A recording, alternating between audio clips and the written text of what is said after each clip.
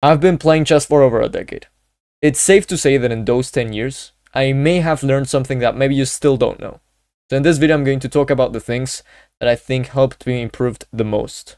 Let's go. I've been playing chess for 10 years. I started when I was young, and I'm very grateful to my brother, Daniel, if you're watching this, thank you very much, that actually introduced me to it. So that's it. That's that. The first thing we're going to talk about is materialism. Many players hold on to material way too much, learn to prioritize activity over material, sacrifice pawns to open lines for your stronger pieces. Something that has happened a lot and keeps happening to beginners is you're taught to take care of your pawns and your knights. Your chess coach at the beginning tells you, hey, don't do that, don't give away pawns. And that's very strict, and we learn to take care of it too much. But what happens is that at some point, you have to learn how to prioritize activity rather than material. Let me show you. This is a position from the game, the opera game, Paul Morphy against the Duke of Brunswick, or the Duke Karl. And black played pawn to b5. Paul Morphy is playing with the white pieces, and many beginners would think, oh, my bishop is attacked by the pawn, I have to move the bishop away. Bishop d3 or bishop e2. But that's actually a mistake. What many players are forgetting about is that material is not the most important thing. The most important thing in chess is whoever checkmates first wins, right? So in this position, Paul Morphy plays knight 6b5, and you're gonna say, David, that's giving up a knight for 2 pawns. So mathematically, that's not good. And I agree, mathematically it's not good. But in this position, it is very good, because black has to do something about the check. After blocking, white castle queenside, and white's pieces are very active. In fact, Paul Morphy ended up bringing this last strong piece into the game and checkmating black. So that's what materialism means. Don't be materialistic. Okay, let's see if I can do this successfully. There we go. The next thing we're going to talk about is don't memorize, and this is specifically a part about the opening. So this refers specifically against the opening theory. If you purely memorize the moves of an opening, you run the risk of not understanding the position later on. You're trying to understand an opening. You don't want to memorize an opening. Why? Well, let me show you another example. We have this position right here. Let's say the white pieces have spent 1 hour memorizing opening theory. Wrong. And the black pieces have been spending 1 hour each day practicing and training tactics. Good. So we're looking at this, from the bad perspective, just on purpose, so I can show you what I mean. White plays pawn to d4, pawn to d5, knight f3, knight f6, everything normal, knight c3, and white is very happy about this. Knight is like, whoa, look, white is happy about this, and this knight c3 move is not very common. Normally, the queen's gambit is played, or some sort of London with knight f3 is played, but knight c3 is not very common. And black says, well, okay, I'm just going to keep developing my pieces. White plays bishop f4, which is what the theory says, because white has memorized a lot, right? And after e6, queen d2, knight c6, black is just developing pieces normally. And queenside castling, do you know what happens? White is very happy. White knows that in the book of opening theory, the author said bishop e7, and after that, king b1 with the h3 g4 plan. That's what the author says. And if black played bishop e7, then white will play king b1, and maybe h3 g4 will be strong, right? But what happens is that black plays bishop b4, which is also very logical, and in fact, it's actually better. And now white is shocked, because white is left alone. White now has to think for themselves, which is what was not happening before. White was just memorizing moves, and that's not understanding. So after bishop b4, white uses memory once again, but now this is a very big mistake. King b1. In this position, queen e3 was the best to get out of this pin, but king b1 was played, trying to use the same idea from before, but that's not showing good understanding of this opening, because after knight e4, this is bad news. Queen e3 has to be played, and after bishop takes e3, you have to take with the pawn, and this is ugly. This is what we call a damaged pawn structure. And not only that, knight a5 is coming, knight c4 attacking the queen. This knight is in an outpost. f2 is weak. You can't get this bishop out. It's an absolute disaster. It's almost a decisive advantage for black. So that's what I mean. Don't memorize opening. Just understand. Okay. Let's go back to this. Let's see if I can... There we go. The next one we're going to talk about is patience. To lose patience is to lose the game. Chess is extremely complicated. Take your time to digest the position, and then you can figure out what it wants. The first player that comes to my mind when I talk about patience is none other than Magnus Carlsen, so the best chess player in the world. Why? Well, Once again, let me show you. In this game, with the black pieces we have Magnus, and with the white pieces we have Vladimir Fedoseyev, who's a very strong Russian grandmaster. White played queen e3, offering a queen trade, black accepted, and in this position, white is offering a draw to Magnus. So Fedoseyev offers a draw to Magnus, and Magnus says, no thank you. And it is equal, so this is objectively equally 0.00 if I turn on the engine, which means that this is a draw played with perfect chess. But of course, humans are not perfect. And what Magnus does is that he just makes moves and he's just patient. He just tries some things, centralizes the bishops, so the bishop, moves the bishop away. A couple of pawns get traded, which should benefit white, but it's still not easy. And after a little bit more waiting and patience, black goes for this king d5 idea. David, that's sacrificing a pawn. Yeah, but it's momentarily, because you're gonna get the pawn back. And now we get this endgame, which is no longer easy at all, because white has a knight and black has a bishop.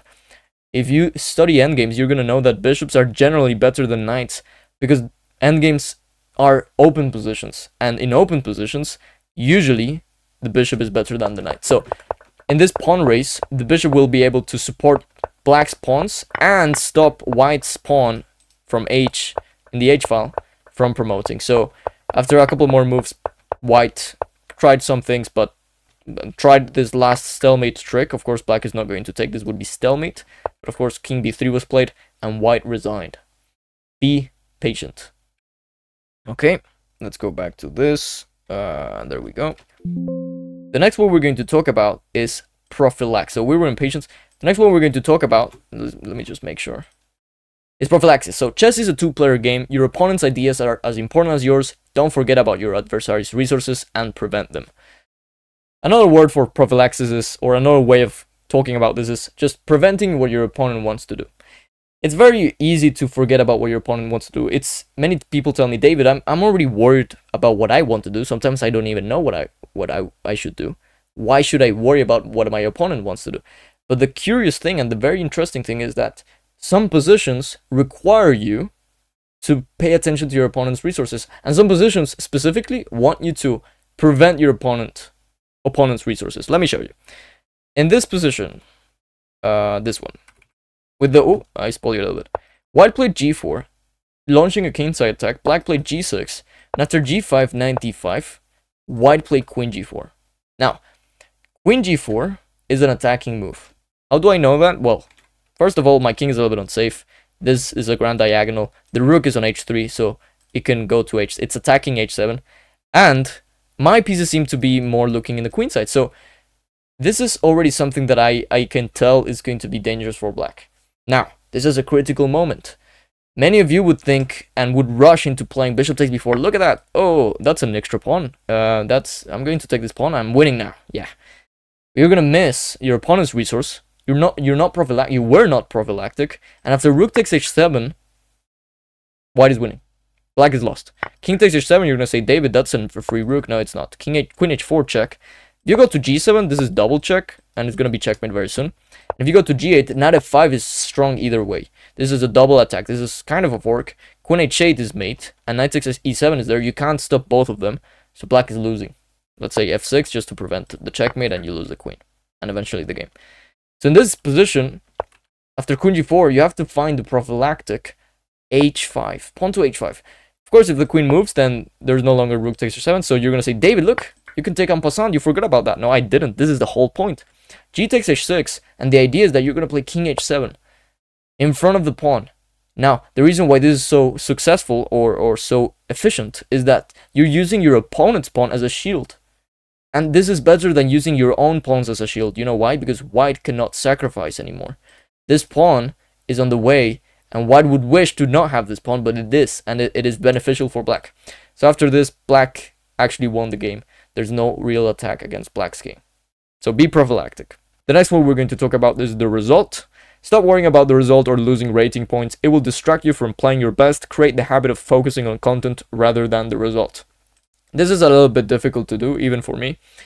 Many times we get too invested with the result. We get too invested with rating, and it actually backfires. So let me tell you something pretty funny. When we're thinking about this, we're like, oh, I don't want to lose. If I lose rating points. So we're thinking about it during our game, but the fact that you're thinking about it during your game it's going to make the chances of you losing higher. So you will end up losing rating points just by thinking about that. Now, I know it's not that easy, sorry. It is very difficult to stop thinking about rating, but one way I like doing it is just focusing purely on the content. Let me show you a game that was played by none other than very strong player Ian Nepomniachtchi against another strong player, Salem Saleh from Saudi Arabia. And it was a brilliant game by Nepo. He played the middle game like this very well. At some point he played a knight a4, trying to get to knight d6, so black had to give up the bishop pair, and eventually black went for this sacrifice, and it didn't work out, because white played extremely accurately. White killed absolutely all compensation, and eventually it was obvious that white was winning because white has an extra piece, because black sacrificed. Now, in this position, after king g7, white blundered, and Ian Nepomniachtchi blundered with pawn to c6.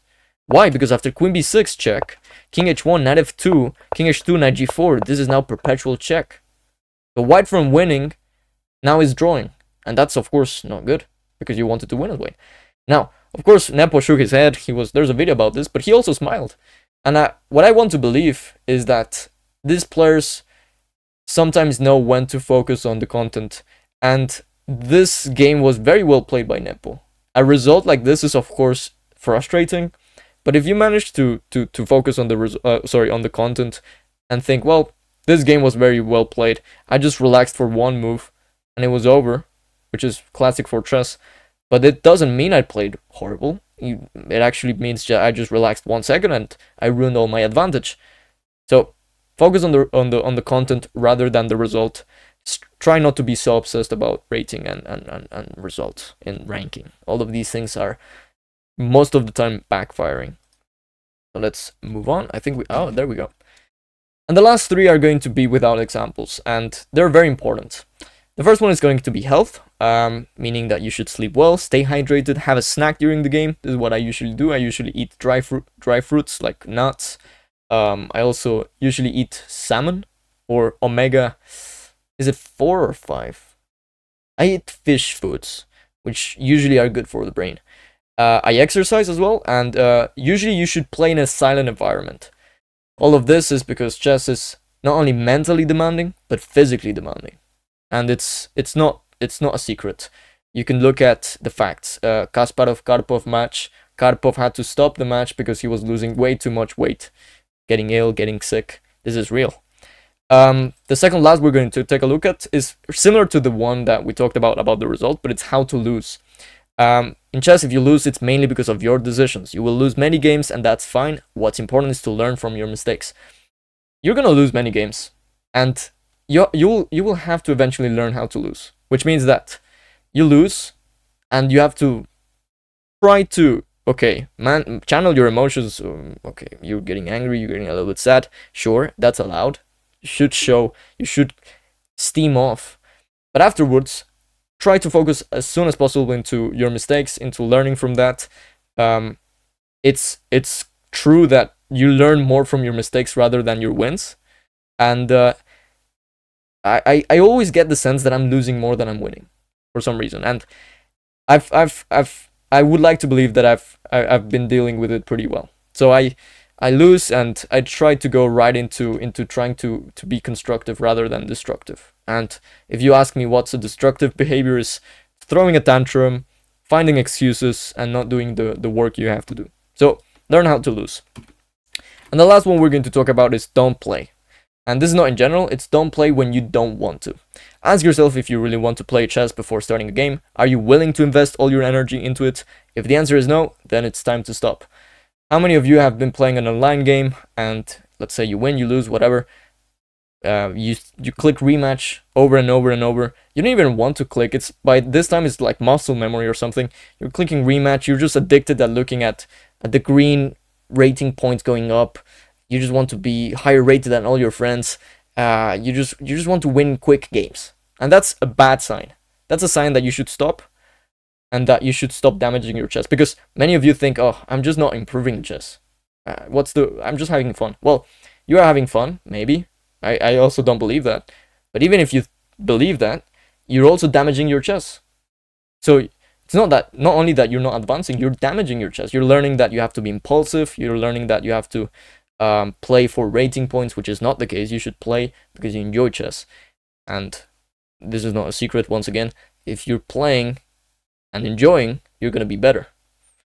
That's it. I think we're going to leave it like that. If you have any questions about this, if you think I should have added something, please let me know in the comments. And as always, have a nice day.